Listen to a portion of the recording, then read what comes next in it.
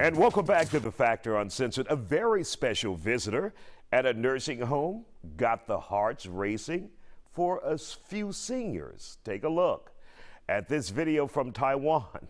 The home for retired veterans hired an adult dancer to entertain the residents. Some have turned their nose up at all of this, saying it's too raunchy.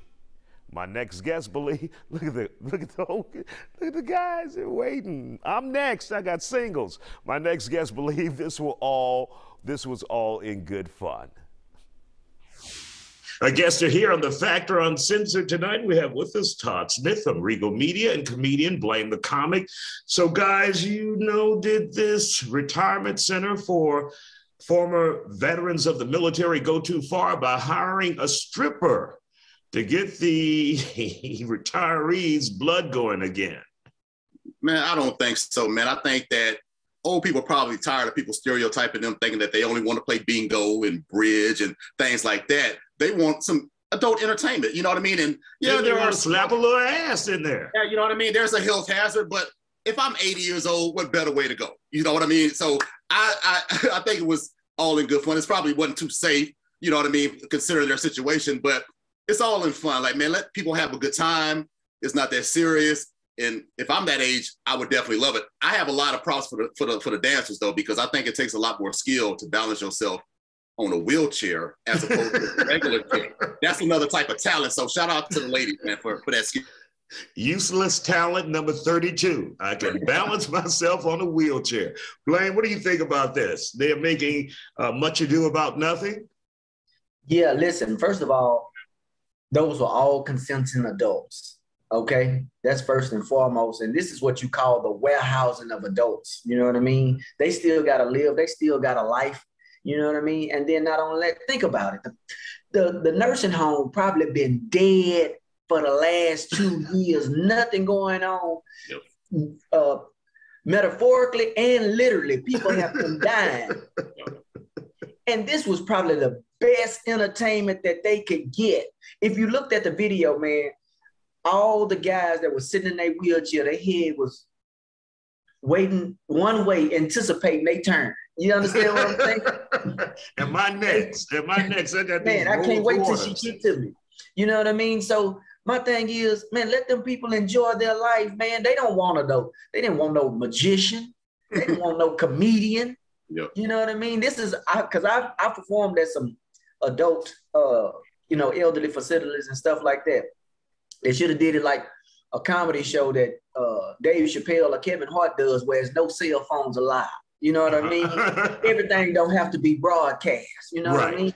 And plus, these are veterans, man. These people that gave their time to society and to the United States of America, man. They deserve this. You know what I mean? This is a way to say, hey, we haven't forgot about you. You know what I mean? Listen, whoever got a problem, I bet if you ask anybody in there sitting in them wheelchairs, if they were offended or had a problem, it would be a dead consensus of no. Probably so. So, Todd, do you think something like this could fly in the United States? We're talking about Taiwan here. Yeah, I think it'll be the same type of outrage. You know, we like to cancel people in America. Everything is offensive, but these people would we cancel the old people, or would we cancel the? They might cancel the old folks, bro. I mean, but check it out though, man. These people, these elderly, these senior citizens, not old people. They've seen all of that before. You know what I mean? They have kids and grandkids. It's nothing new. So just let people have fun. We've gotten too serious as a society. Everything is life and death to people. Man, we've dealt with a lot of problems with the pandemic and things like that. Let these people have fun. And I'm impressed that they wore masks.